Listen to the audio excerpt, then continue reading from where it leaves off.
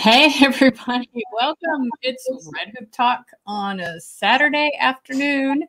Welcome to the show. My name is Shannon O'Loughlin. I'm a citizen of the Choctaw Nation of Oklahoma and the executive, what am I? I'm the chief executive officer and attorney for the Association on American Indian Affairs. And today we have a very special show where you will get to go behind the scenes a bit, behind the scenes of the Association on American Indian Affairs, and meet the staff that make all of our work that we do in Indian country possible.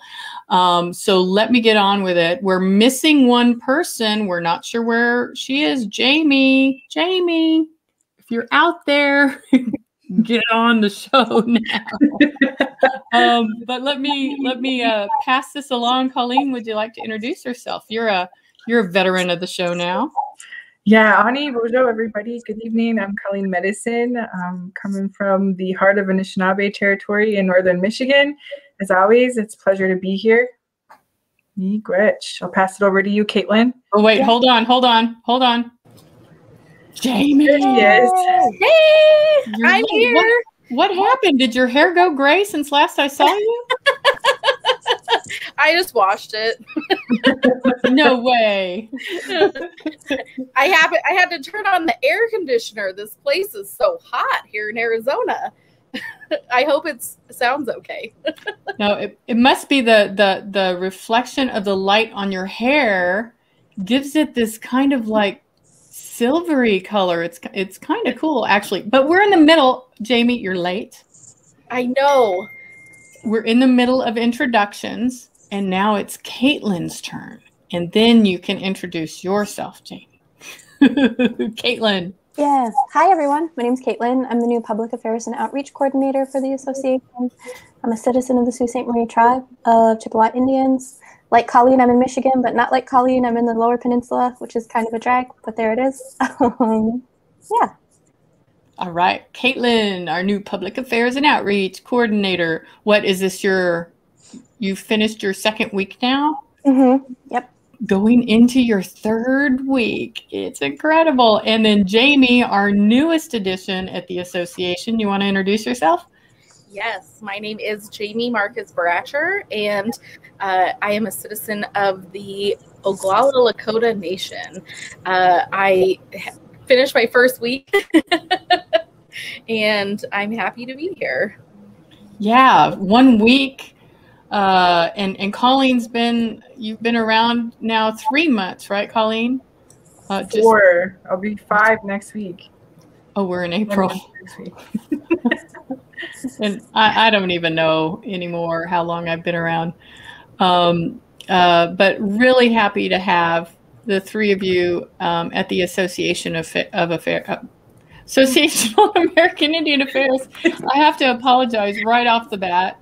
Even though you know that I kind of stumble over my words every now and again. I got my vax on Thursday, and I still feel like I'm a little bit not all there, but I'm sure it's much better than the alternative, so I'll work through it. But happy to have everyone with us in the chat. I see Benjamin Duncan Browning saying hello. And please don't hesitate if you're watching us from Facebook or YouTube or Twitter. Jump in there, say hi, tell us who you are, where you're from. If you've got any questions for the staff at the Association on American Indian Affairs, this is just a chance for us all to get to know each other, talk about things that we want to work on at the association, and then maybe some other stuff. Like, so we've all watched Rutherford Falls. Just the first episode for me. Same here. Yeah, also just the first. It was great, though. Don't give anything away. Jamie, did you get to watch it?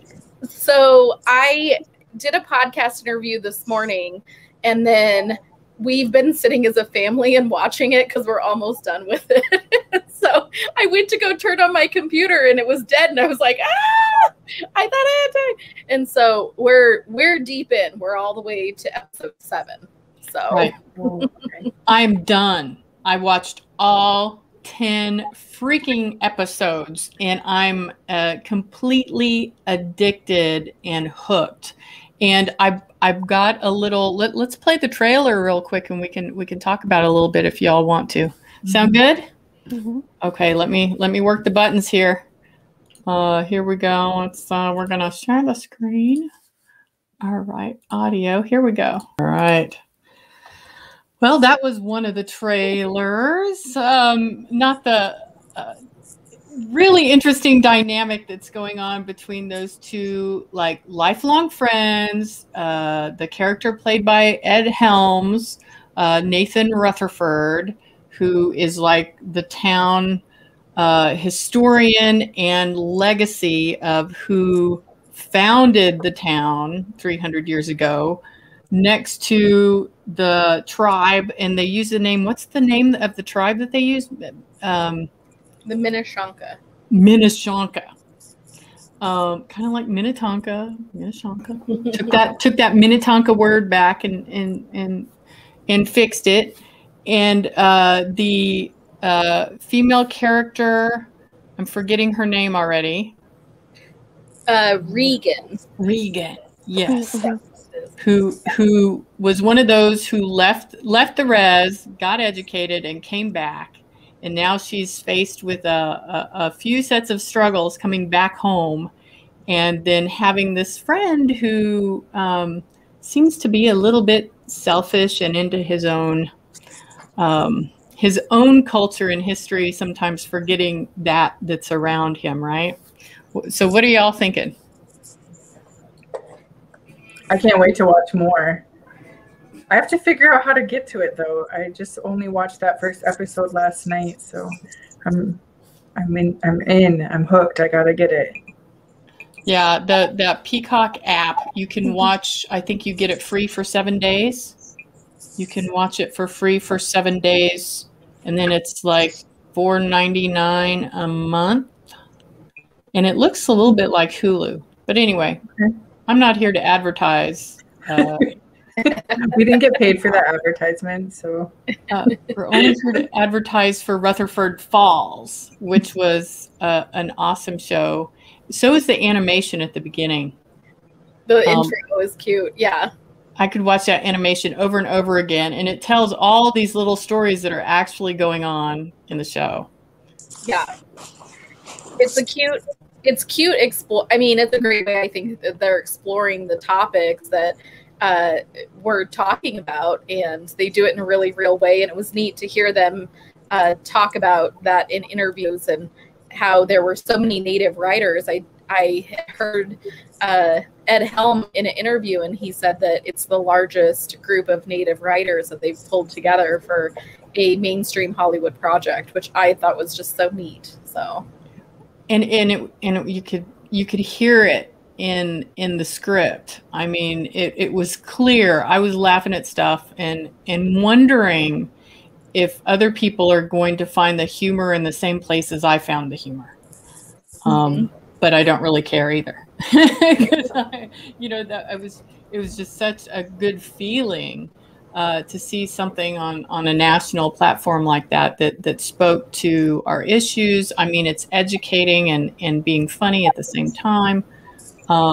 Sierra Teller Ornelas is the writer who brought in Ed Helms and Michael Shore to create that, and it's really all her stuff. I think I was reading a little bit about her, and she had developed this a long time ago, and people basically told her, "Oh, it's a really great show, but no one's going to watch this." Right? No one's going to watch that. No one's going to watch that. Yeah. It was pretty funny. Here, you finished the whole thing. I'm into episode 7. We've all watched it. Oh, it's great. It's really interesting to see like that friendship dynamic, just even in the first episode, because in a lot of ways, it's like it reminded me a little bit about some of my own friendships and like interactions that I've had with others, and I just thought, wow, like to see this represented in this space, and like watching it on TV and like in my own home, and like how the representation is there. And I've noticed like just lately Native people have been getting a lot of representation in like literature and in Hollywood, and just I think that's really great. And I think as long as our stories are being told in like that good way, like it seems really like exciting for Indian country. Yeah, really, really exciting. The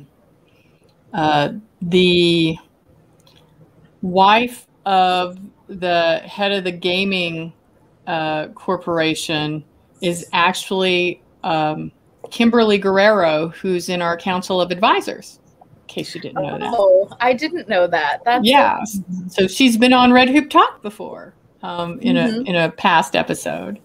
And of course, Bobby, I'm forgetting his last name. He plays the casino worker.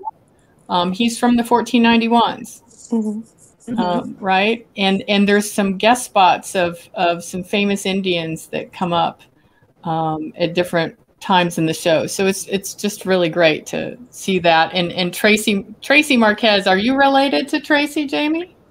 She may or may not be my mother. So, Tracy, do you want to admit whether you're the mother of Jamie Marquez? My mom is amazing. She and I do all the stuff together. We're in different states, but she's awesome and follows everything. And so I had been telling her, you got to watch the show. You got to watch the show. And last night I posted about it on Instagram, and she goes, okay, I'm going to go get the Peacock app and go find this to watch it. And I said, well, text me what you think. And as she started watching, she goes, oh my gosh, the land back shirt right there in the front. Right there. Young kid right at the beginning of the show wearing the land back shirt. Exactly. Yeah. Hey, so we should invite them to Red Hoop Talk. Who's that? Some of the actors, actresses. We should invite them. Yeah, absolutely. I hope they have time. They would have time for us. It was great that Illuminatives put that together last night. There was a watch party for the first episode, and they even had a recording of Secretary Deb Haaland at the beginning, kind of welcoming everybody and talking about how grateful she was to be able to see us right on TV. It's such a good feeling. I just feel my heart lifted.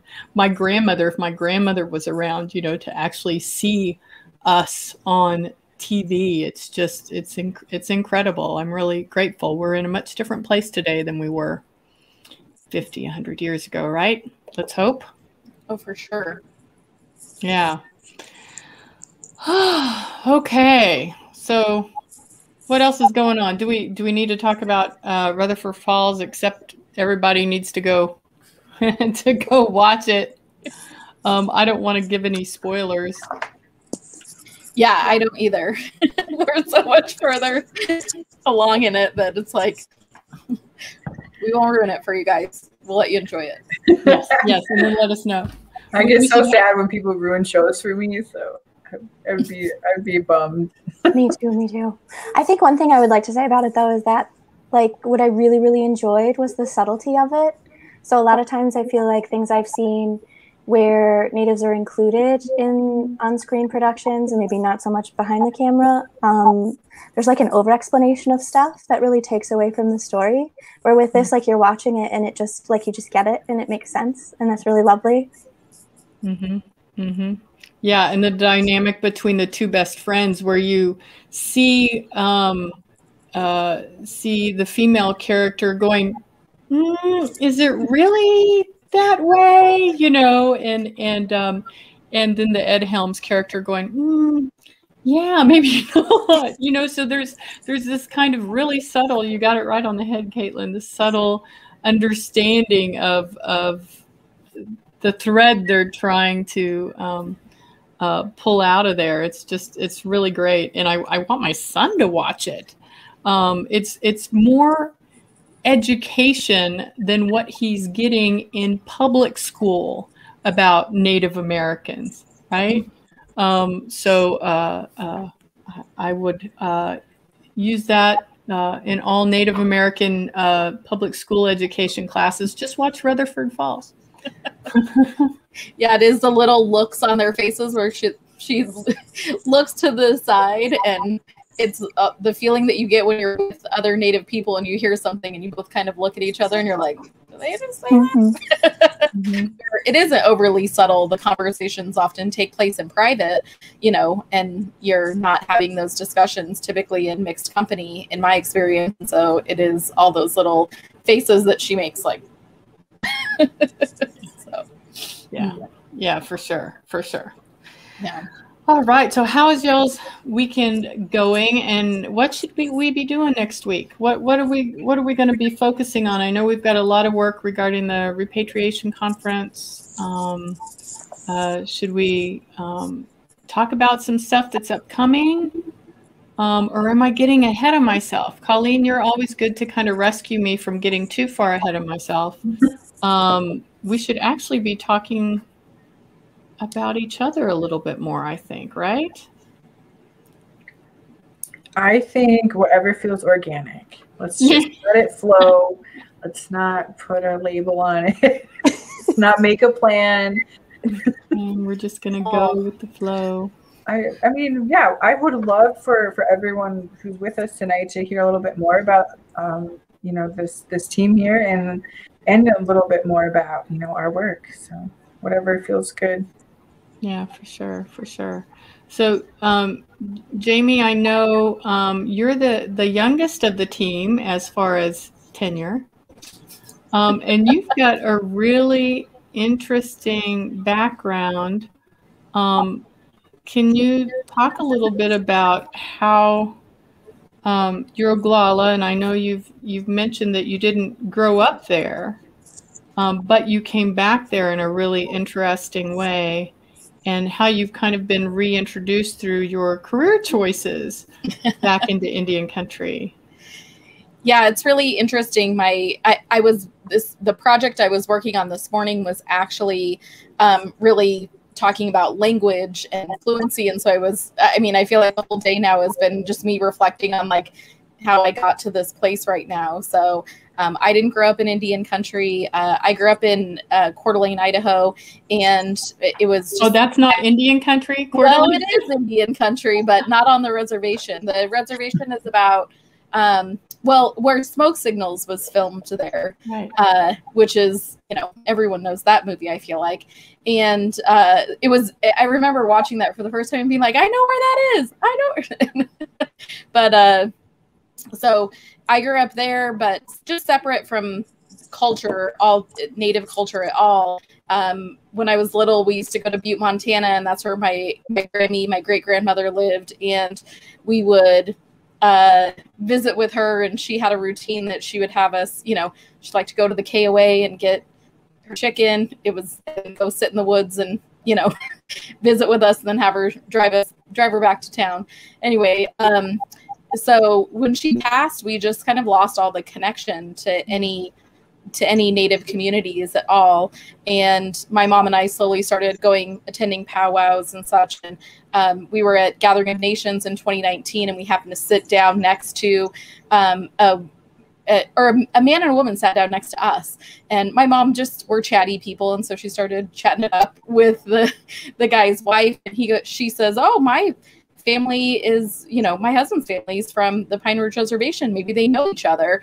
And we started, you know, doing the name dropping like you do. And his ears perk up, and he looks over and realizes that we're family and we're related. So, you know, it's the first time that we've encountered someone that knew my great-grandmother and my grandmother.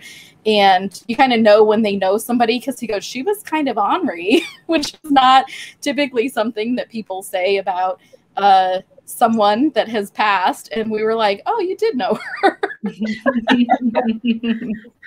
So my mom and I have been slowly, you know, participating in language class and learning the language, really reintroducing ourselves to the culture by way of learning from anybody we can. And so my background's in technology, and I moved into podcasting.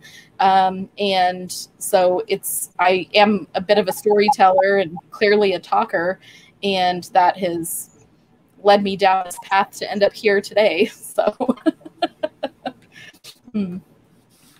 yeah, for sure. You developed your own kind of podcast rule of thumb, and you've been helping other companies and nonprofits work on their podcasts. For us, you're going to have a few hats on as well as office manager and taking care of all of our admin but also hoping that you'll help us with Red Hoop Talk. Yes, absolutely. With Kaitlin.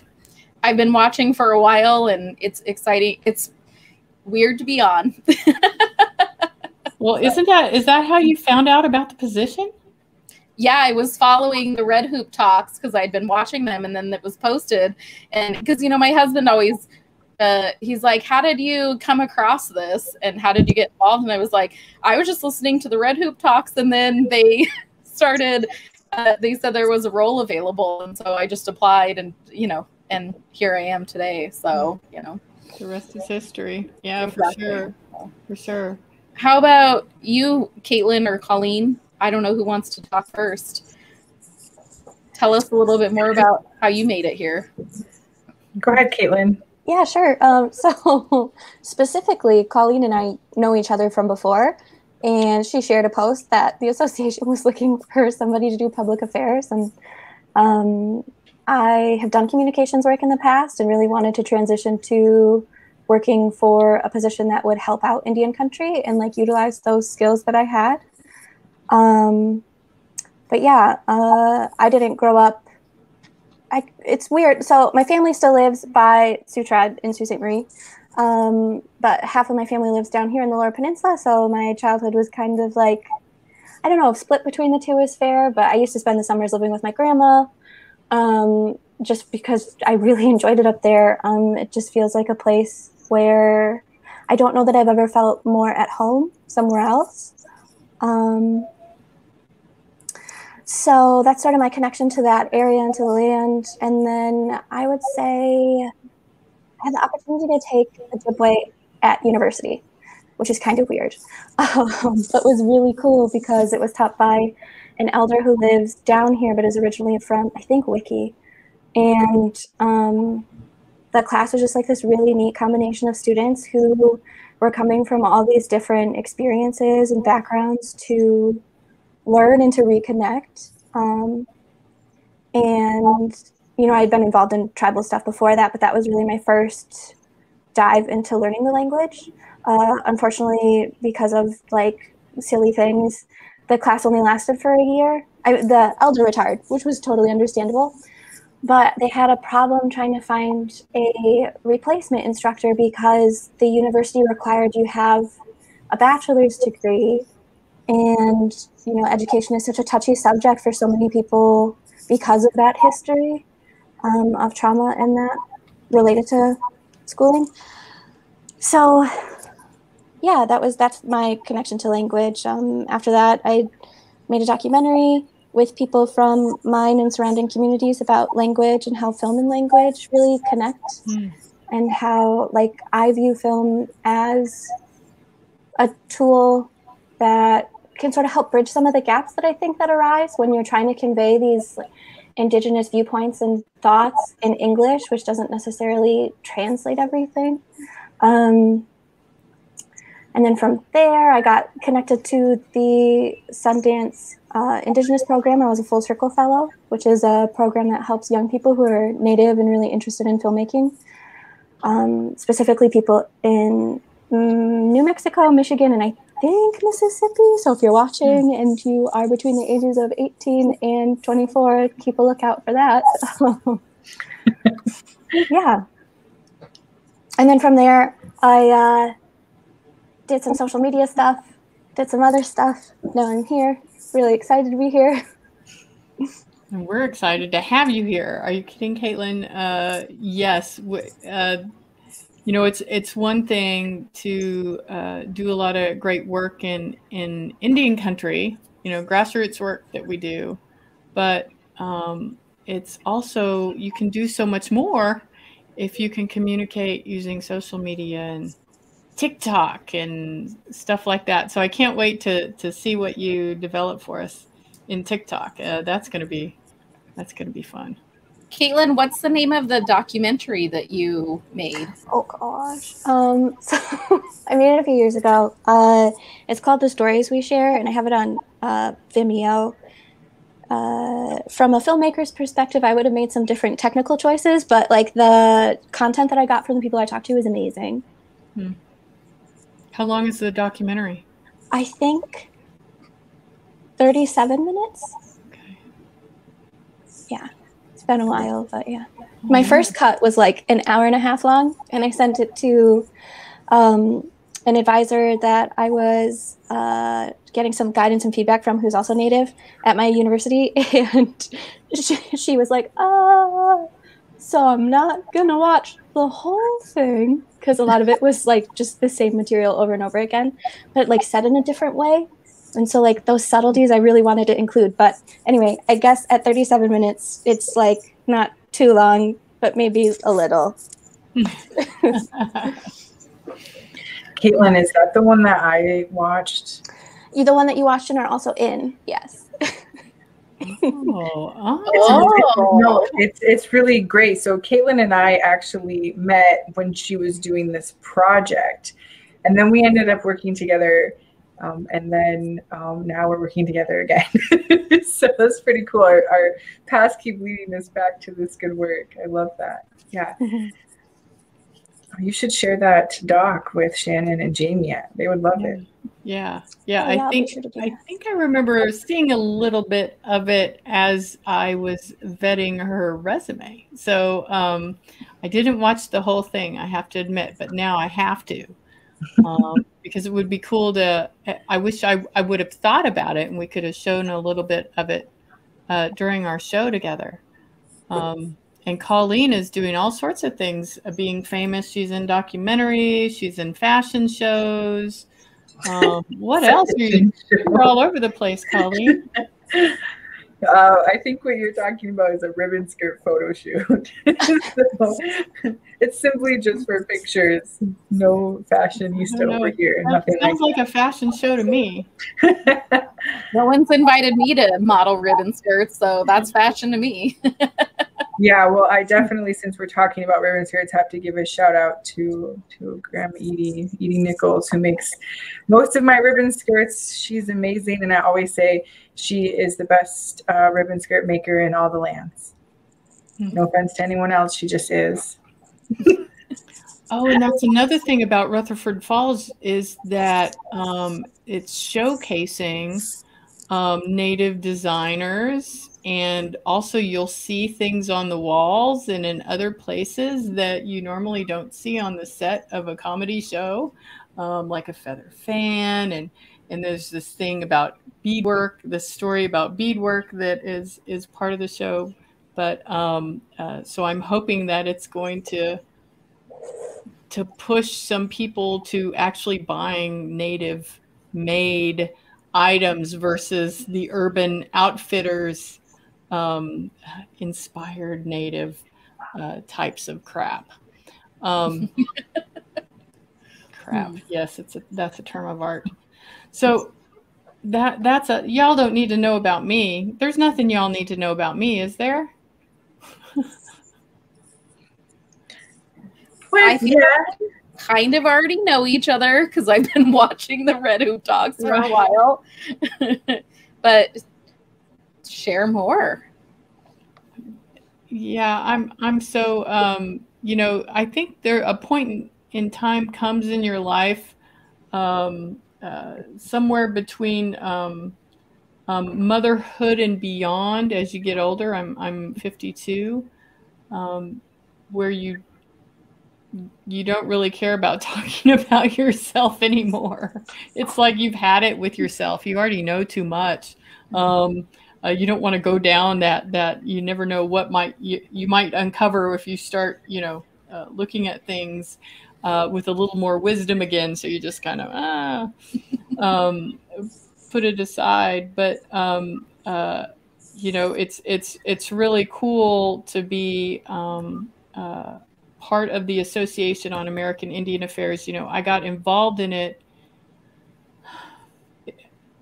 as a pro bono attorney, right? And was always amazed with the really good work that it was doing, but no one ever knew much about the association. It's not like the association had a lot of marketing or talked about what it was doing. I always called it the most humble organization I know. And it was always, I always looked at it as, that's my dream job, right? If I ever got the opportunity, that would be my dream job. And the first time the executive director job came open, I didn't apply for it. I wasn't ready. And I always thought a nonprofit job would be good later on in life, right? And then the second time it came around, it was one of those opportunities. I just couldn't, I knew it was, I don't think I knew it was time, but it was definitely something I had to do. And when I came to the association, let me tell you, it was a complete mess. Because if you think about 100-year organization and all the files, think about all the history of this organization that had always been really not well funded, or it went through ups and downs. And it was working so hard to fulfill needs in Indian country, it really never took care of itself. And so there was all of this wonderful history and infrastructure that was never created about this organization, and its stories weren't being told. There was all this story. You know, the organization went through every single era of federal Indian law and policy, you know, from the early 1900s to today. And none of those stories were told. So, you know, I think that's one of the things that we're all committed to doing, is making sure we understand our history and then figuring out how to use that to move forward over the next 100 years, right? So I've been working really hard over the last 3 years, just getting the organization to a place where you all could come in and be here. And then we had funding, and we have ideas and directions and a great board. I think actually one of our board members is on. I saw Al Ketzler coming on to say hi. He's watching on YouTube. Al Ketzler has been with the Association on American Indian Affairs for more than 60 years. Al's in his 80s. I won't say how old you are, Al. I'll just say 80s. But he's Athabascan, and the association worked to help Al and his people in Alaska get a lot of support from Washington, D.C., help develop the Alaska Native Claims Settlement Act, and some other efforts in Alaska. I think there's some stuff in one of our newsletters about it, actually. You know, so we have a long history of working with Alaska tribes, and Al is kind of a mirror of that.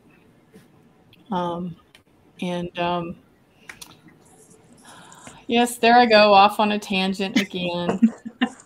Well, I feel like we touched on Colleen, but we didn't like dig in. We didn't dig into Colleen. So what were we talking about? How we made it to the association? Gosh, my hair. I'm so sorry. Jeez. Oh, come on. Good. We're all. I can see like a piece sticking up. Well, what I'll say is that when I grew up in northern Michigan. I started growing up on Mackinac Island, and then I moved over to St. Agnes, which is just above the Mackinac Bridge. And then I went off to school, and then I guess what I knew my entire life was that I was a little bit different than everyone else, and I didn't understand why. And whenever anyone would ask me what I wanted to do with my life, and I would always say, I want to work for my tribe. That's what I said. I wanted to work for my people. And so after I graduated, that's what I did. I came in back to the UP. I was in the Lower Peninsula for school and started working on a 3-month-long gig. That's it, just a 3-month gig. I left a full-time job for in substance abuse to work a 3-month gig in our education department for the Sioux Tribe. And it was a suicide prevention grant, a really large SAMHSA grant. So it was really cool. I got my foot in the door, and that's when I met Angeline Bully. That's who my supervisor was at the time. That's how I met Angeline. And I don't know, this grant ended and I didn't have a job, and I was like living at home with my dad again, which was like super cool. We had a really great chance to bond, and like, you know, once I got older, that relationship was really great. And I don't know, I was like freaking out. I was like applying for jobs that I was overqualified for, but not even getting interviews for. And I was like, this is it. This is where it all ends. I went to school for nothing. But our cultural department ended up opening a job called the Cultural Repatriation Assistant. And what they were doing is hiring someone to learn from the gentleman, Mr. Cecil Pavlov, who had been there for about 17 to 20 years or something at that time. He was getting ready to retire, and so they needed someone to learn from him and to pick up that work. And it just so happens that I interviewed, and I had a little experience under my belt, having done a repatriation with the Saginaw Chippewa Indian tribe from Central Michigan University when I was going to school. And so anyway, I got hired, and I studied under him for a few years, and then he retired, and I took over as the repatriation specialist, and did that job for another 4 or 5 years. And then I moved over to working for a nonprofit for a while. And then I came back to the tribe, and I spent a year and a half there as the director of language and culture. And during that time, I think, you know, what was really imperative to me is that repatriation has always been a part of my professional career, but it's something that I never like set out for, right? Like nobody like woke up and was like, I think I'm going to do repatriation work. But it just like fell on my lap, and it just made sense at the time. And I'm thankful for the teachers I've had that kind of helped me to understand what this work really meant, and to put me in a place where I understood these things and what I wanted to do next. And I'd worked with the association many times in the past, like even with Shannon on different projects, international repatriation stuff. I'd been part of our annual repatriation conference a couple times, had been to most of the conference. I think I only missed one, and just really looked up to Shannon and others in the field, and really thought the association has an amazing place in Indian country. It's positioned very well, and the work that the association does is really, really incredible work, and I'm passionate about all of the things that we do. And so when this position came open, I was in a place in my life where I was willing to move to Maryland. Can ask Shannon. She even asked me one time on the phone, like, are you sure? Don't say anything. Remember, our office is all virtual now, and that's we could keep everybody at home, right? Yes, we didn't have to move to crazy, yucky Rockville, Maryland. I was actually willing to go, though. I was like ready. Yes, you were. Like, this is my dream job. I really want it, but I was so nervous, and like, you know, it just worked out, and here we are. So that's kind of how I got here, and how my background and experience. And enough about me. Happy to be here. Yeah, you know, I always, you know, I don't know if you all have this, but I think that I had a couple of turning points in my life and my career. And I don't know if you all have these too, where like something happened or someone said something to you, and it just kind of really pushed your direction in life a certain way. And I know one was my grandmother, you know, came from my grandmother. And I've talked about this before. She would go on and on about these stories of basically survival. You know, at the end of her storytelling, it was always like, holy hell, how did she even get here? Like, how did, and she never just talked about herself. She talked about the family that she knew and growing up with. And it's like the fact that they were still alive and kicking always surprised me with the struggles that they had, including boarding school and violence and sexual violence and other things. And then at the end, of course, she would always look at me, that grandma look, and said, our family went through all of this so that you could be here. And, it's your job to go to school, make things better, right? No direction. It's not like we had any lawyers, teachers, or really anyone from any profession except you. Factory work. No pressure, right? No pressure. But that was always something. But I was able to hold. It was like she gave me a purpose. Like she gave me, and also was there when I came back from school and was going back and forth, and I would tell her what I was learning. Right? She was always there, and it was through that relationship, even college, until she passed on, where I was coming back and I was talking to her about boarding schools, where I was talking to her about the Indian Reorganization Act and the end of the allotment era and how that affected our family, and the boarding schools and how that affected Native families. And she would find closure in understanding that history because she never, growing up, she never understood why these things were happening. Why is our land being taken away? Well, you couldn't pay taxes, right? And so, your allotment got taken away, or, that's why your mother didn't want to speak the language and pass that on, and so forth and so on. So she was one. And another one was Lumbee Larry. I'll tell you the story of Lumbee Larry. And some of you out there may know who Lumbee Larry is. He's in California right now, but I went to school at Cal State Long Beach with Lumbee Larry. And Lumbee Larry was out on the quad at Cal State Long Beach one day, and he had this blue book, this blue kind of paper book that he was working through. And I'm like, had some kind of acronym on it. I'm like, what are you doing? He's like, for my LSAT. And I'm like, what about?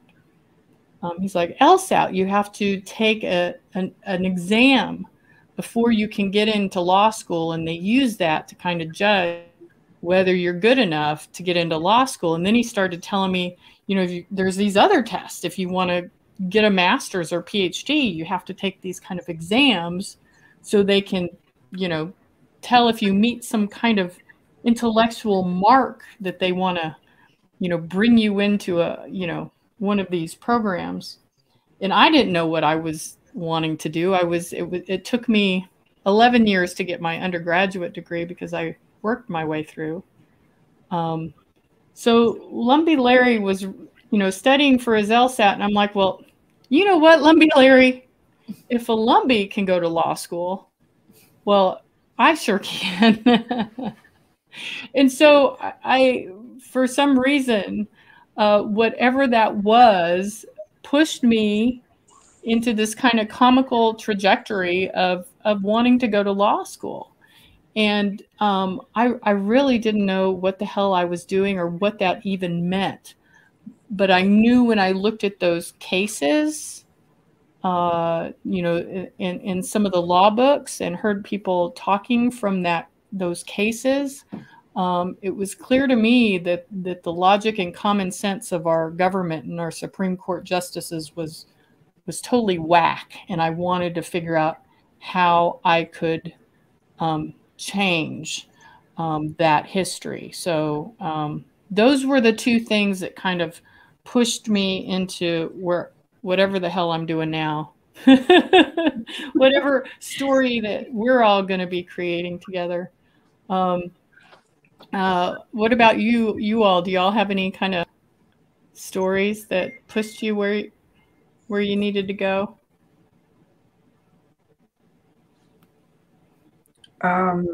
I do. Maybe I can go while you guys are thinking. I think I've told this story before, but I always come back to it, and that's Cecil Pavlot. He was my Cecil Pavlot Senior. He was my teacher, my friend, so role model to me. He was my supervisor, and taught me a lot about repatriation and how we care for the ancestors, but a lot about just being kind and teaching me a lot about like our ways. And when he was my supervisor, I came into this work when I was just 21 years old, and I was still like young, wild, and free, you know, like living it up on the weekends. And then, you know, going into work, you know, working through the week. And Cecil kind of started seeing this pattern with me that he wasn't fond of. You know, he just, you know, sat me down one day and you know, and said, like, you know, you're at like a fork in the road, and like you can either choose this way and continue working here and on this path of Anishinaabe, like you can follow this path, or, you know, you can go the other way and there'll be no hard feelings. Just don't show up on Monday. And I was like, okay, cool. Thanks for this talk. You know, like still like just being a jerk about it. But over that weekend, I remember like thinking like,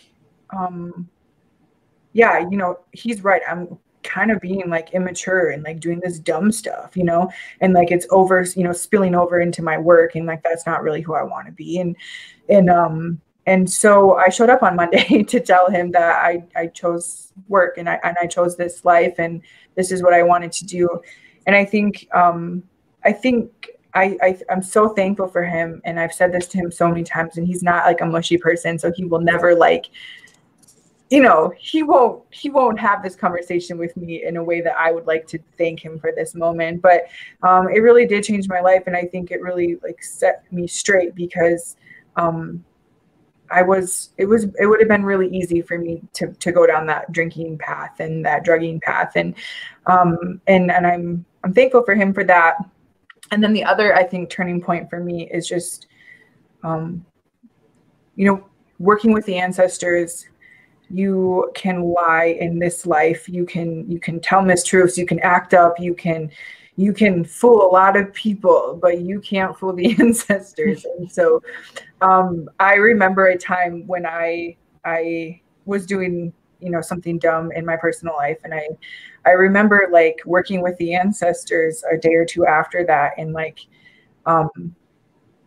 just like I tripped and fell and like busted my knee up, and like I dropped my earring, and like it's just like everything was going wrong. And then I felt like this overwhelming feeling of like the ancestors like laughing at me, and I was like, what? Like, and it was really funny because the ancestors, if you listen, they have a lot to say and a lot to show us, and like a lot to tell us, and even laugh with us and like joke with us. And I think they were just letting me know, like, stop doing that dumb stuff, because we see you, and like you're not going to come in here and fool us. And that really, like, I never did those things that I had done again before repatriation, you know, and like just making sure that I was being so respectful, coming in a good way. And you know, I just think it was the ancestors who kind of, Cecil started me on the right path. I think the ancestors finished it for me. So that's my kind of two moments, I think. Yeah, that's a big moment, and I know Cecil and the association honored Cecil a few years back for his work in repatriation. Yeah, he elders that really helped develop the direction and in that work for all of us.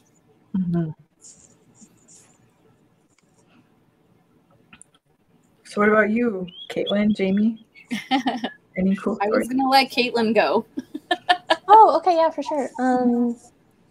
I think it's a really hard question for me to answer just because, like, I'm in my mid-20s. I feel like I'm still going through a lot of that. Like, I don't have the perspective on it yet. Like, I can think of certain instances, but it hasn't played out yet for me. Do you know what I mean? Oh, yeah. Yeah, sometimes it takes some distance to understand where the moments were.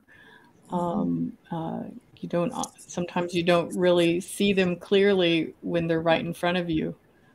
But that's the fun part. And I think one thing that I feel really lucky and grateful for, and I kind of feel sad for white people in a way.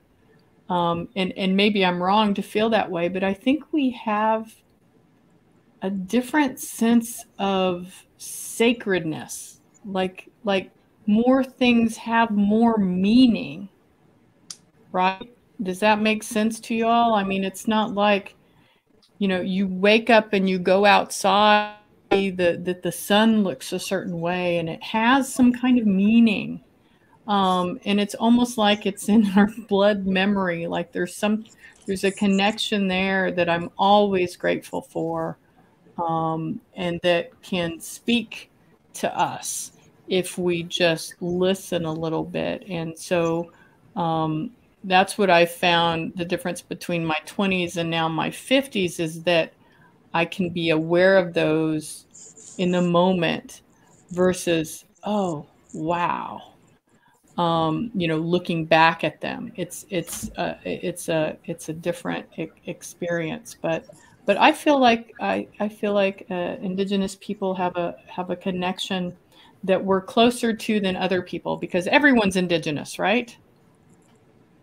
That's sometimes a hard thing to think about, but we're all Indigenous. We all came from a place. We were all birthed out of parts of this earth we were supposed to take care of. Yeah, some of us didn't do such a good job. And then they've taken over others' lands because they didn't do such a good job with their own. And that's where we're at now. But what do you think, Jamie? What's your was there a special moment that has happened? For me, for a long time in my life, my focus was really on just creating a better life for my family and making sure that my partner and I, making sure that we were providing just a better life for our kids. And so that was we were leading a very money focused life. And a couple of years ago, I don't know if you guys can tell, but I'm in an RV. So we travel around in a fifth wheel full time, all around the country visiting places. And so as we've made the decision to focus on, kind of choosing adventure in life, you start really analyzing how you're spending your time. And I love my day planner, and that's what my other podcast is about, is creative planning. And as I've gone through that time, I've created all these really neat events for people to attend, and we've created all of this content, and I've seen the power of sharing your story and being vulnerable. And so as I started to learn the language and think about where I wanted to spend my time, I had been on a podcasting webinar where they're talking about growing your business and things like that. And someone said, the guy pointed out, he said, it takes about 5 years to get good at anything.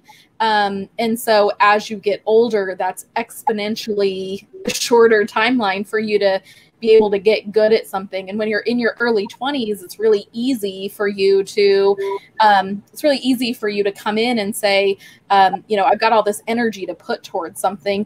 But then when you're I'm 40. And so when you start talking about you're going to spend the next 5 years working on something, what kind of impact do you want to have? And that was when I just really started to reflect. I'm here learning my language and studying all of this, putting together timelines of the history of the US government, bumping it up against family genealogy. And I just said, if I'm going to be spending my time doing something, I just don't know that, working in a real estate office or editing podcasts about mindfulness and, very Western meditation and reflection or, you know, life coaching or something. It's not going to be fulfilling for me to spend the next period of my life really focused on that sort of thing. Where can I take my skill set and make a shift to be really impacting things that I care about? And so that was when I started refocusing. Well, where in the communities could I be serving better? Where in the communities could I be bringing my skill set to be helpful to people beyond just, you know, my family? And so I've just made a shift to be focused on working inside of Indian country and trying to find opportunities that, you know, like this, where I can make an impact. And, you know, there's a portion of this role that is really involved in public education and responding to general inquiries in the inbox, you know, not only of kids asking for help, you know, how to apply for the scholarship and getting, you know, helping them through that process, but like a good question for Colleen, you know, someone called and they said, you know, I was cleaning my mother's home and found a piece of pottery that I think needs to be repatriated to a tribe, you know, and so understanding what the best steps are to direct that gal, I mean, that's going to make a difference for somebody versus, you know, and not to discount life coaches, but like editing a life coach podcast for, you know,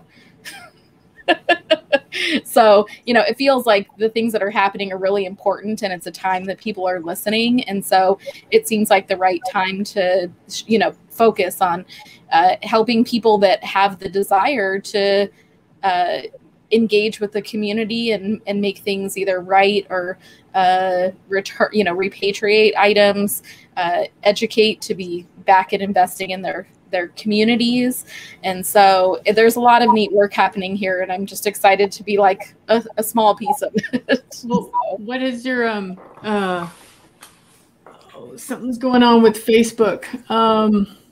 Oh, we're having some technical difficulties perhaps, but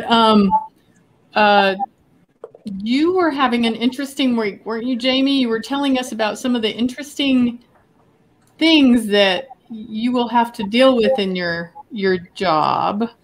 Oh, goodness. Did you want to talk about some of those?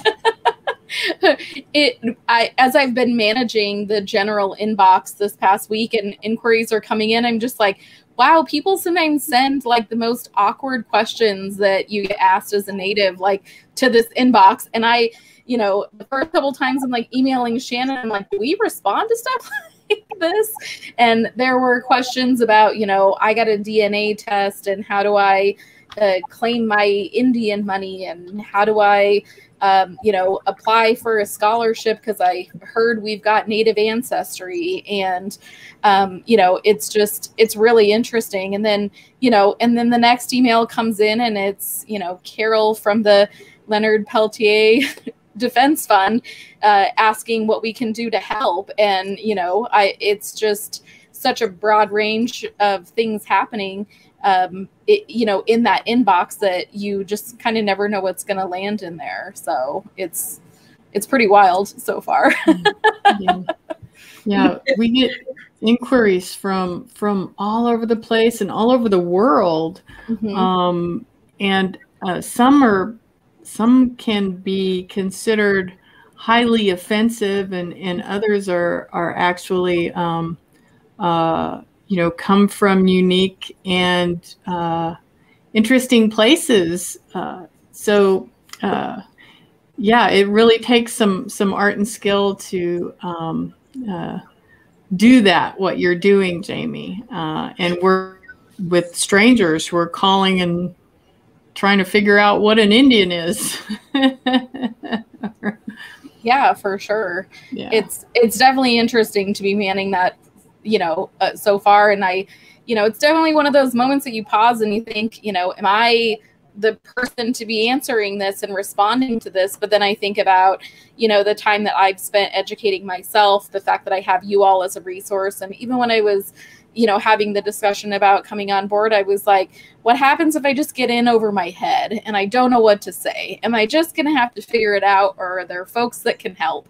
And that was what I was so relieved about, is that I had you all as a resource to be able to say, you know, throw something back to you guys as a team and say, what's the best way to tackle this? How do we address this? So that made me be really relieved, because there's so many times that there's questions that get asked when you're just an individual moving through this world, that you're just you're like, I don't know what to say to this person, so yeah. Oh, for sure. Yeah. And that was just week 1, hey? That was just week 1, yeah. So, woo, here we go. Can you tell us more about the repatriation conference, Colleen? I haven't looked into it too much, but I'd love to hear about it just as someone new. Yeah, I love talking about the repatriation conference. So, the conference will be on our seventh annual conference this year. It'll be November 3rd, 10th, and 17th. So it's going to be one main day every week for 3 weeks, but there will be smaller events and different things happening in between there. It's also Native American Heritage Month, and so we'll have a bigger presence through the month. And then also because like Zoom fatigue and like people have a hard time sitting for an entire conference for like 3 days straight. So we really wanted to do it one main day per week, which I think we'll find will be pretty awesome in the long run. But yeah, so the repatriation conference brings together lots of different professionals in the field. So you have like your tribal practitioners, tribal reps, people who do NAGPRA for tribes who are tribal people, Native people. And then there's like museum representatives, legal representatives. There's people from education institutions, from federal agencies, people who are interested, general public. You might even get some people who are like working with our like dealers or auction people. They kind of like to come and check things out. And then there's also just like people who are working in archives, libraries, things like that. So they all come together. And what we try to do is really like the conference is one about education, right? And then also like community. So how are we going to progress NAGPRA work forward? Because the ultimate goal I think that we have as the association who serves Indian country specifically, is always about compliance and bringing the ancestors home and supporting Native nations to do that. So it's a great conference, and I was part of it for the 6 years, and now I get to be on the other side of things and helping to like plan from the inside, internally, and it's like, whoa, like this is so exciting. I don't know. It's like blowing my mind. Like I said the other day, like sometimes I think about it, I'm like, I can't believe I get to wake up and be part of this. This is incredible. So Shannon definitely might have other things to say about the conference, but that's kind of, I hope that helps explain. Well, and on Rutherford Falls, NAGPRA is mentioned on Rutherford Falls, so keep watching. and she actually says the words, the Native American Graves Protection and Repatriation Act, a federal law, and it's like, what? Yes. Yeah. Oh yeah. She Colleen use it in the wrong context, but it was great. Now Colleen's got to clear her schedule for the rest of the weekend to go binge watch the show so she can see. Totally. You got 7 days free on Peacock. Watch them. Watch them twice. It's the greatest show ever, and we need to like push them to do season 2. They kind of left a cliffhanger there, so I'm assuming there's going to be a season 2. That's good. Let's hope. Wow, I got us off the beaten track there. But repatriation, we're going to be, we just had a call for artists, right? So we're going to be choosing an artist's logo here soon to help represent the repatriation conference. And then our next is probably next week. Y'all are going to be putting out a request for proposals for panels for the conference. And so our theme this year is accountable The past. to the past, committed to our future. Yeah. Accountable to the past, Teamwork. committed to our future. Yeah, And that was great. So the conference is focused on that, and so the panels will also be themed and talking about how we put that into effect. And we'll be talking about more than just NAGPRA, but international repatriation, right? And return of cultural heritage from other places where NAGPRA doesn't apply. Lance is one of our regular guests. It's nice to see you, Lance. Mm-hmm. He says finally Indian jokes. Did I miss it? Was there an Indian joke that we just said and I missed it? But he did ask us, what do you say, what is an Indian? So we were talking about talking to general inquiries about what it is to be Native, because there's a lot of people wanting to be Native and have done a DNA test and have certain ideas about what it means to be Native American or have Native American identity, race, etc. It's a really complex question, and sometimes it's difficult to respond in a good way that's healthy and educational, right? Mm-hmm. I mean, have you all ever been approached by anyone? They say, "Oh, you're Indian? Oh, you don't look like Indian," or Indian. Do y'all ever have that happen to you? Not me. Never. Never had it. No. I wear my feathers wherever I go, so like people know, right? I just remembered a cashier at Trader Joe's one time shook my hand.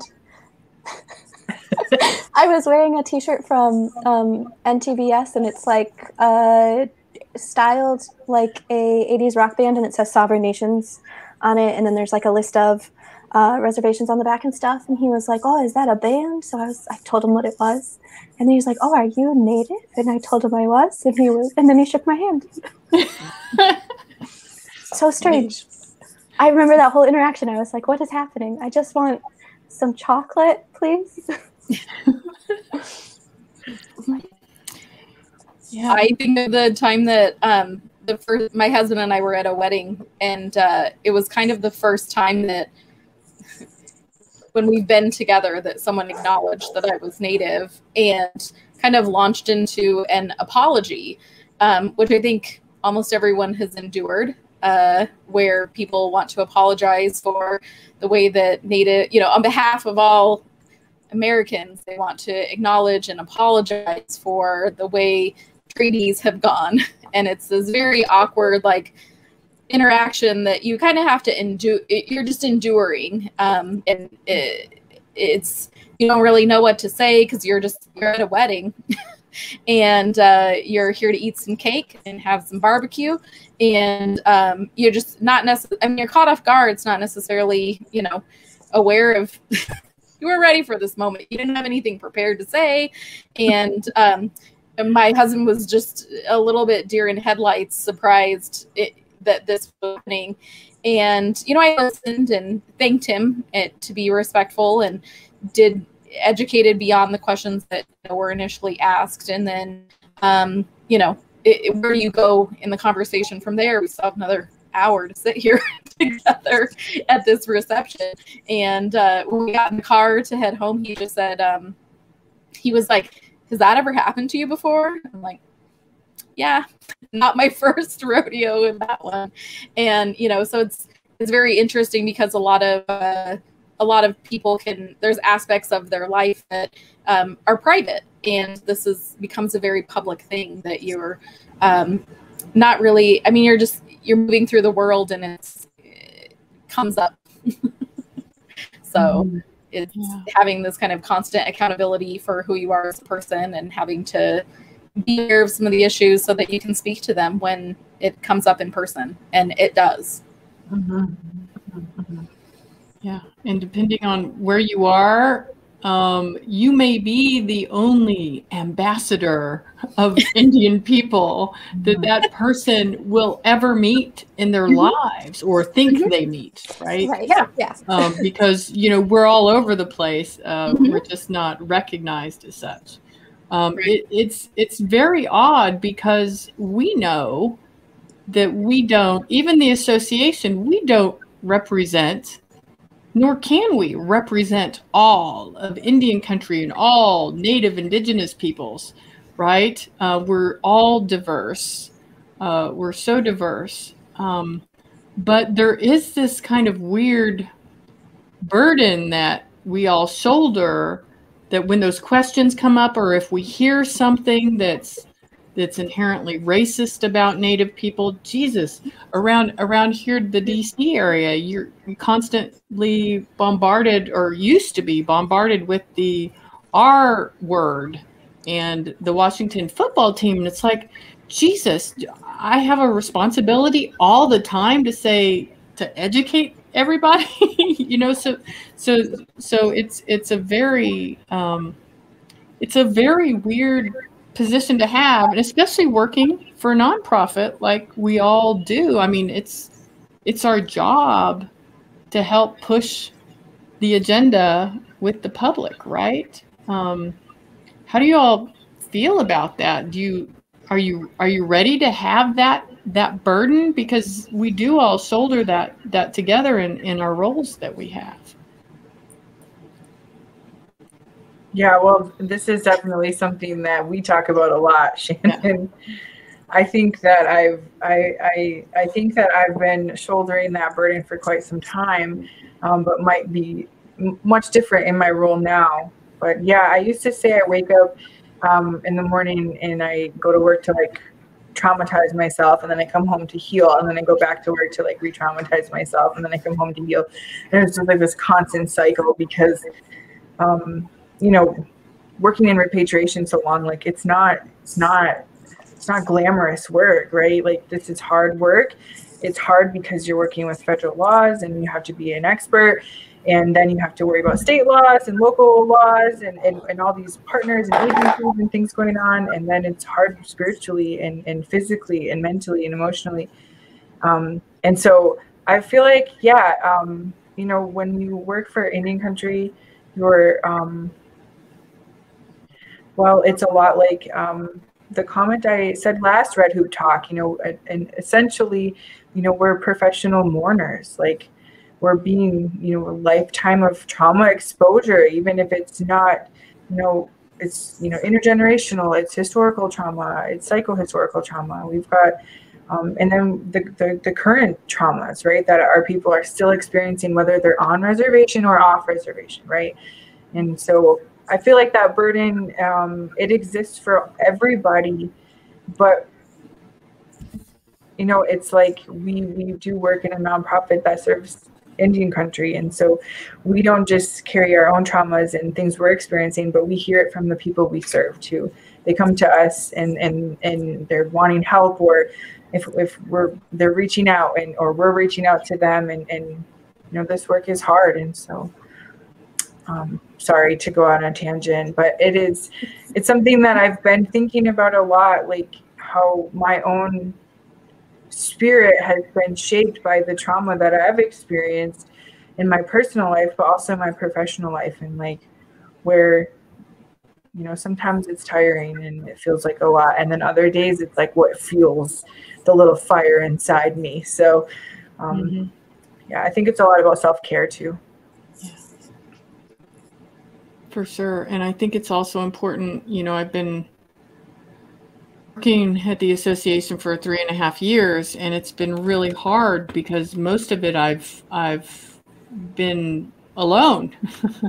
You know, I've had, you know, some support here and there, or with contractors or support staff, but really not a team to help take on this work together, which is not easy.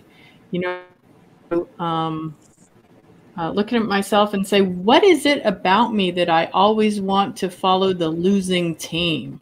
Like, why it, you know, I was always OSU. I never was an OU fan, and those of you from Oklahoma kind of know that dynamic. And the same with, you know, geez, we always lose our court cases in Indian country. You know, our loss is always greater than others, and whatever statistic you want to bring forward. And it's like, what is this about us? And all I know is that what I'm hoping is that the four of us can work together to help lift one another up so we can continue in a healthy way as a team. And that's the most important thing, because we cannot do this work and do it well unless we have each other's backs and that we take care of each other. So that's what's really important to me and all of us being here. So I'm making a promise to you that that's what we're here to do, and that's how we're going to work going forward. And I hope that we can get to know each other, not always in public like this, you know, but through the work that we're going to be doing together. And it's so cool, different parts of Indian country, you know, on the ground. And Jamie, with you traveling around all over in your RV, reporting back on what's going on. We may send you on some errands out there when you're roaming the roads. Do it. Let's do it. Let's go see what we can find. So, well, that was funny. I was telling my mom, like, when Deb Haaland, when her announcement came out that she had, you know, become secretary, it was I was on the Yavapai reservation standing in line to get fry bread, and when my phone started dinging, and I was with my daughter, and I was like, oh, it happened. And there were other just folks standing around, and we were all like, oh, like all of us together. And, you know, there's non-natives that were there, and they were kind of like looking like they had no idea what we're talking about. And it was just this big moment. It was just neat to be in that place in that moment, you know, with my daughter. And, you know, we had actually just come from a small national park called Montezuma's. They call it Montezuma's Castle, and we just had spent kind of the afternoon where there's a castle. It's not a castle, but it's a cliff dwelling that's in the side of the mountain. And so we had learned all about it. And so it was kind of just a neat day to be together with my daughter and just have that all come together as an experience. So it certainly opens us up to be in certain places where natives are throughout our lives a little bit more in depth than what I would if I was just living, you know, in Gilbert, Arizona, where we had been living. So. Right. Cool. Lance says something interesting here. Says he can't do trauma and be native at the same time. It's really interesting. I picked the lane of staying native. There's lean on their healing. Being healed keeps a sharp eye. That is some damn good advice there, Lance. Thank you. That's true. That's true. Sometimes we just forget, right? We just forget. We get distracted, and that we have healing and one another. Mm-hmm.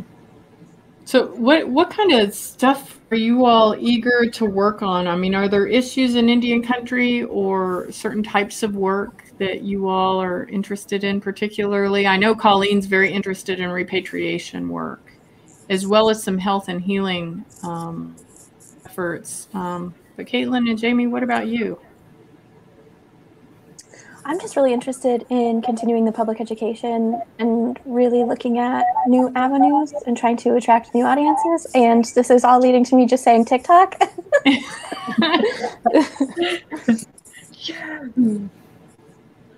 We've got to be able to do some kind of like joint TikTok I don't know, something. We should all do some kind of TikToks together. What are y'all?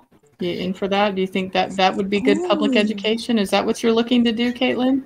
That's really, really interesting. Yeah, I'll definitely think some more about that. I know it's really people, so they're super quick videos, right? So it's like 15 to 30 seconds. So I'll have to think about how we can do that really effectively. You know, it would be interesting. I'll just throw this idea out there publicly and randomly. It might be interesting to take some of the questions that we get in our general email box and toss them over to you, Kaitlin, and put them out there on TikTok and see how folks would respond to it. And I think that that could be a really interesting way to leverage that platform to help us get a feel for how people are feeling about some of the emails that are coming in Indian country too. I mean, there's no reason that we can't, you know, group think this through with members of the community and not just have the expectation that the four of us are going to have all the answers. That could be a really interesting way to help people share how they're feeling too. So, I mean, write it down. Yeah, I have written it. Yeah. Sorry, writing her notes. Good idea. Mm-hmm. Native Really TikTok is like popping. Mm-hmm. Like the whole thing. And Res Talk, I didn't know that was a thing until recently. Res Talk too. Like it's like different hashtags, right? So Native TikTok was like the hashtag for a long time, but I just realized like Res Talk is one of the other hashtags on TikTok. I have no idea what I'm talking about. I started seeing it pop up in the beadwork like community, and a lot of people doing like the Res Talk beadwork. And so I was like, what does that mean? And I had to go look at it. I was like, oh, and then now I hear it all the time when I'm watching a show, and if there's natives in it, you hear it in the scripts, and it's all throughout Rutherford Falls. We talked about that a bunch, so it's neat to see. Yeah, definitely different dialogue for sure. And I think it kind of goes back to what Shannon was saying earlier. It's just like sometimes we have different ways of connecting and different worldviews and things that kind of come through. And I think it's regional too, because I definitely see like different ways of communicating with our brothers and sisters in the Southwest compared to like, you know, up in like the North, for sure. Mm-hmm. That's what's been so hard about being quarantined or just, you know, not interacting with people like I'm used to. I feel like I'm losing the way of speaking. I've been talking through Zoom calls for so long. I feel like I'm losing, I don't know, any quality about who I am. I'm this two-dimensional thing in a box, right? Lord knows if I have to put on real pants, what that's going to be like. So maybe two-dimensional box is fine for now. I thought we all just own stretchy pants now. I didn't think we had to have anything else. That's yes. I can't even imagine. Like I feel like I need to. It's spring, right? I need to go look in my closet and clean it out and put the summer clothes in. But it's just like, what do you need? Just a couple of pairs of stretchy pants and a pair of shorts. That's all. It's horrible. Well, I'm glad at least, you know, when we work together and work for each other, we don't have to worry about those things. We're really focusing on our work and not getting dressed for work, right?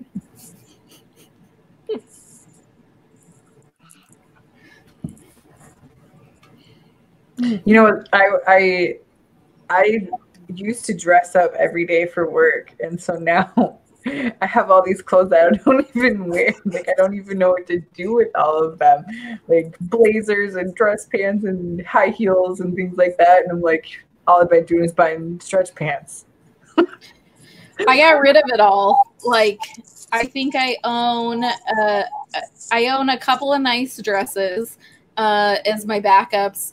But I ended up getting rid of it all because we've been working from home for so long, and I had it sitting in my closet, and there was literally one point where I looked at the back of the closet and there was just dust on all the tops of the shoulders of my blazers. And I'm like, okay, I think we can get rid of those now. And I've gotten rid of them all at this point. I have a couple of nice dress shirts and those 2 dresses, and then that's it. So I feel like you probably have to be pretty cutthroat though, like with your storage there. Well, the thing about it is that I realized is that if I did have something that I would want to go do, like when the world reopens and we're participating in things, I just want to go get a new outfit anyways. So, no reason to keep it. That's right. And now we can just watch Rutherford Falls and say, hey, that's a good shirt. I'll go to Be Yellowtail or wherever she native somewhere, and buy what she's wearing. Mm-hmm. Speaking of that, I think I have to say one thing that I did during like the world being shut down in the last year is that I was really focusing because since I couldn't go out and shop, I was like shopping from home, right? Like most everybody. And my online shopping game is on point. But what I was doing is supporting Black Indigenous people of color, like small businesses, instead of like going to Amazon where I could buy something in 2 seconds and it would get here next week. I was really trying to in fact, I'm part of my Indigenous breastfeeding group. There's a group of women that I'm part of this large Facebook page with them, and we started listing out all of the BIPOC stores that we knew of that you could order online. And so just trying to really feel like I'm supporting and doing that in a good way instead of just Amazon or Walmart or whatever, those Meijer big stores like that. And well, I guess Meier's actually Michigan based. You said Meijer, and I was like, girl. So take Meijer off the table. I always shop at Meijer. Meier's amazing. I experienced it for the first time a couple years ago, and I was like, what is this store? It's like a little baby Target. Yeah. It's Michigan. It's Michigan based, right? Mm-hmm. Yeah, we do shop at Meijer. I'm taking Meijer out of my previous comment. I'm retracting that statement. Thank you. But yeah, how what do you guys think? Did you start supporting more BIPOC small businesses, or really being looking into how you're spending your money and things like that when you were shopping online? Yeah, 100%. I know for me, so the pandemic was a little rickety for me as far as finances and stuff go, but still trying to be a mindful shopper and also keeping a very long list of beaders that I intend to buy earrings from in the future. We were at my grandparents' house, and my grandma is always mildly disturbed when I get a box because she thinks it's she's just not used to this Amazon world where you get boxes all the time. And so when I did order something, I always had to kind of open it in front of her. She's like, what'd you get? And so I always felt weird about ordering anything. So I just scaled way back. But no, I think I've shopped smaller for some time, just trying to buy less, and then just shop small when I can. So yeah. And I've been working in Indian country and then spending time at the National Indian Gaming Commission, where I was going to all of these Indian casinos. I was really surprised with how many Indian casinos and their gift shops do not sell native-made things. Yes. It would just kill me. All right, so I guess you have to sell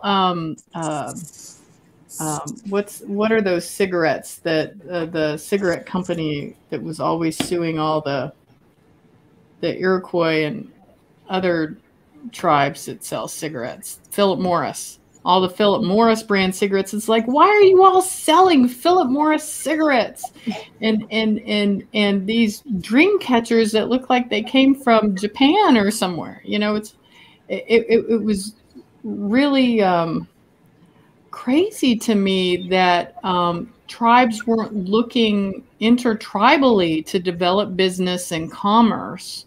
I think it's a lot better now, and it's gotten better over the last 10 years, but I think we still have a ways to go. We should be buying native beef, you know, we should be buying native foods as much as possible to have in those some of those casinos, but definitely our native artists should be showcased in those gift shops. And so, yeah, so I've always been looking at indigenous people's shops and stuff online or conferences. Usually conferences, that's where I've always bought things. And getting to know the artists and folks that are making things, but now everything's online, so it's great, it's easy. But I'm one of those people that, you know, I'm really, as I getting older, finding that you know, we have so many things that we don't need in our lives, and so really trying to be just conscious and mindful about, you know, what is it that I need, and what do I need to show pride and for, like, you know, what kind of things do I want to buy and wear that actually means something? Because I remember there was a time in my life where, and going to school, you know, I didn't have much of anything. And so those things that were given to you had all this meaning. And it's like, even your dishes, like I never ever had to go buy dishes, right? There was always someone to give me a set of plates or some silverware or a couch or a rug. And it just seemed like things got passed down and you know, had stories attached to it. And I feel like my life has less of that in it, and I don't like it. So I want to try to bring some of that back, that connection, and reuse and recycle, right? It was a really unusual journey to have to downsize a 1,800 square foot house into a small, like, this is a different rig than what we started in, but going through that process and really narrowing down your most precious items. I think I got it down to about 5 or 6, like, 30-gallon totes of things that we don't bring with us that we keep in storage. And it's really interesting how disposable everything is in our society. If you don't like it, you just go to Target and get another one. Or, hey, it's spring, let me go, you know, pick up a new set of dishes, is the attitude that a lot of folks approach things with. And so you start seeing all of the stuff pile up, and I'm guilty of it. I mean, that Target dollar spot gets me all the time. You know. Oh, yeah. And so it's definitely having to be a lot more disciplined with saying no to things and saying yes to things and picking and choosing what you let in. So, but you're right. There's so few items that are really, like, genuinely precious in that way. So, yeah, for sure. All right. So I've been thinking about what should be a good kind of final question that we all explore in our time here on the show tonight. I was thinking about, you know, where we want to go or where we want to take the organization together in the next 100 years is a big question, but I wanted your input about what you all are thinking about right now, how you think we should kind of close the show tonight. Any ideas? Sorry, I have this thing I do with my eyebrow. I like to. That's a hard question. Well, come on.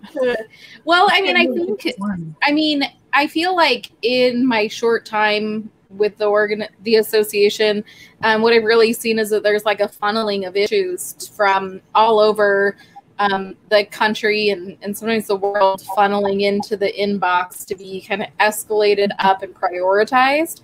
And so, I mean, I guess in 100 years, it would be nice to not have the need for that any longer long term, you know, and so it's like you would hope that the need would go away within the next 100 years, you know, but I think that being able to prioritize, you know, I've started learning so much about language, and language leads to culture, and culture leads to things being created and things being valued in a different way. And so I think that as we all get back closer to our culture or prioritize these things, that there's a lot of issues that kind of clean themselves up over time. So it's hard to know where to begin. And that's something that's actually been really overwhelming for me looking at Indian country as a whole, is like, there's so much work to do. Where do you begin? So I guess we'll see as what gets prioritized by need, you know, so.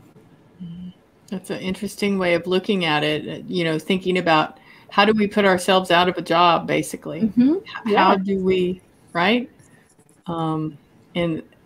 Which is, you know, our vision says it in a nicer way, right? Create a world where diverse Native American cultures and values are lived, protected, and respected. Because if that's happening, then some of those inquiries you're getting in the inbox, you know, aren't going to be there anymore. Mm-hmm. We won't be having interesting discussions about the one and only Native American sitcom that's ever been. In 2021. Right. It's so wild. Freaking 21. Yeah, that's right. Do you got anything you're thinking about there, Colleen? I was going to let you go. Okay, you just seemed ready, so I wasn't sure. I think for me, like, interacting and engaging with the association's current work and materials and thinking about the next 100 years, the phrase "there are Indigenous people in the future" keeps coming up in my mind, and like sort of trying to open up, maybe not like take the space, but like make space for other people to fill, to sort of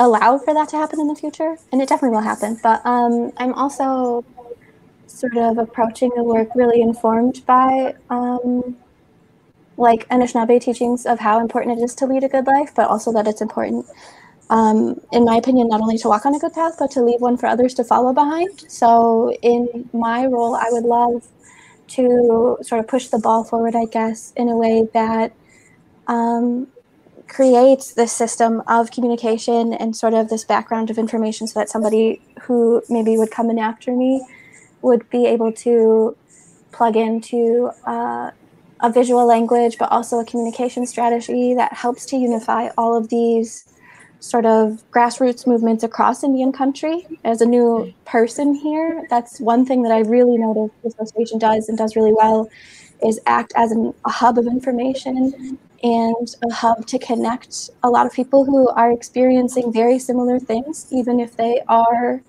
specifically different instances. So like protecting of sacred sites, or if somebody's working in a tribe for repatriation and has questions and just wants some community in doing that work. Yeah, that's beautiful, Kaitlin. Yeah. Thank you. Yeah. Guys, this team is so cool. I was like, follow it up, Colleen. Bring us home. Yeah, I don't know how I can follow that. You guys are pretty amazing, but if I could just maybe add to that, I would say I think that there's been a lot of good progress, but the fight is far from over. And I see the association just kind of has always really adapted and like listened and heard Indian country and heard what issues were important to Indian country, and really focused our efforts in that way.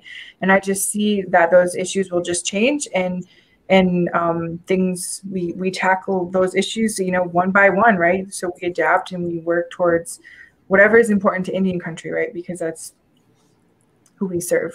So I see that a lot of progress has been made, and especially like having like a Native American cabinet member in the representation we're seeing in the media and literature and you know, and all these things. And like, I think also one of the things that really impacts the way that issues work in Indian country is, you know, our, you know, whatever the current administration is.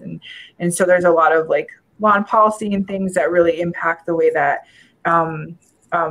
we do things in Indian country, because a lot of Indian country, you know, we have a lot of, you know, federal funding and things going in and out of Indian country. And so I see a lot of different issues that have made a lot of progress, but I do think the fight is far from over. And so our next 100 years, I think we do what we do best, right? And that's what we advocate for Indian country. That's what we do. And I'm excited to be part of that for however long I'm going to be part of that.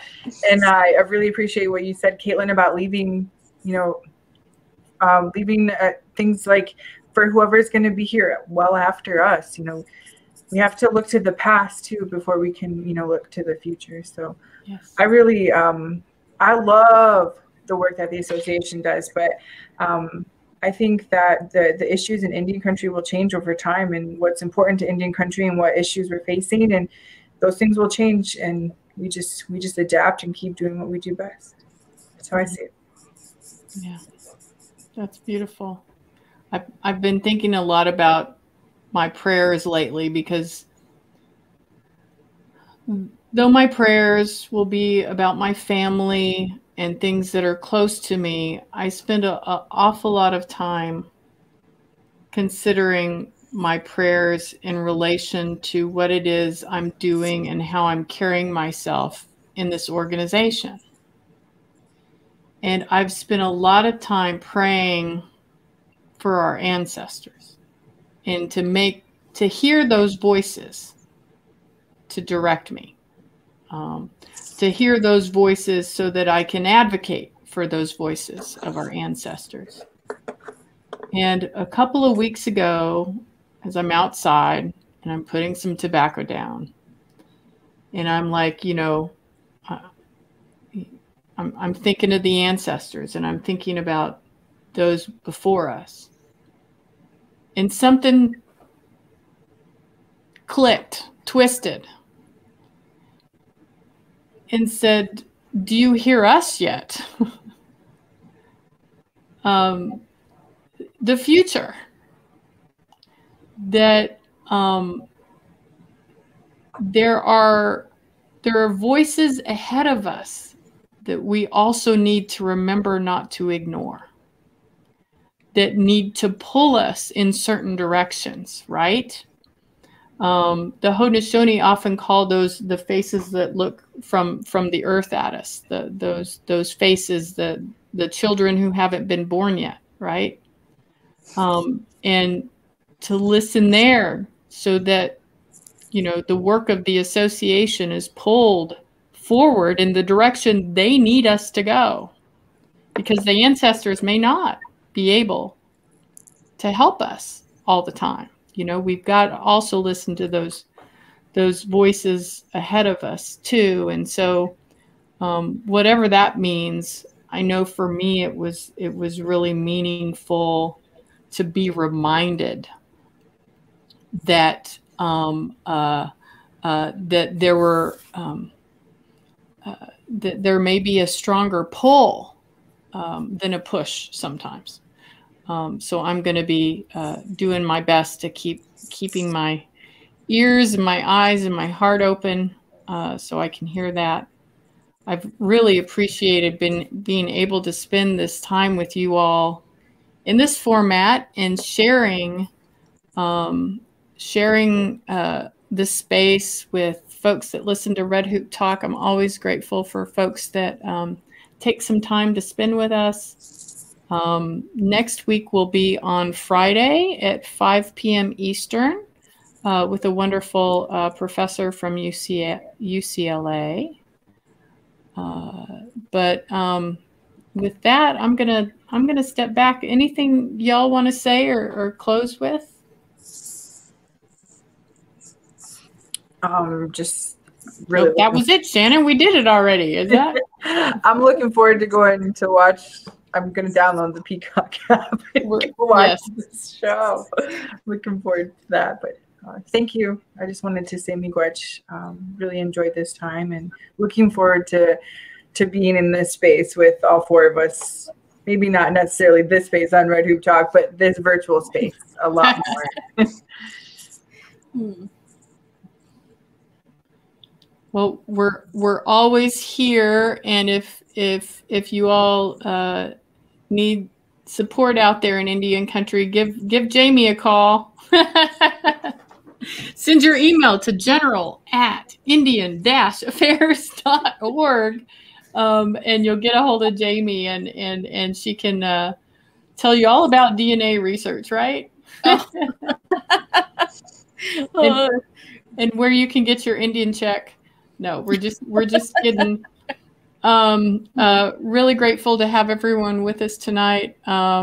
Until next time, this has been brought to you by the Association on American Indian Affairs, and from all over our homelands in Indian country. We'll see you next time. Pamapi. Pamapi. Thank you. Yakoki.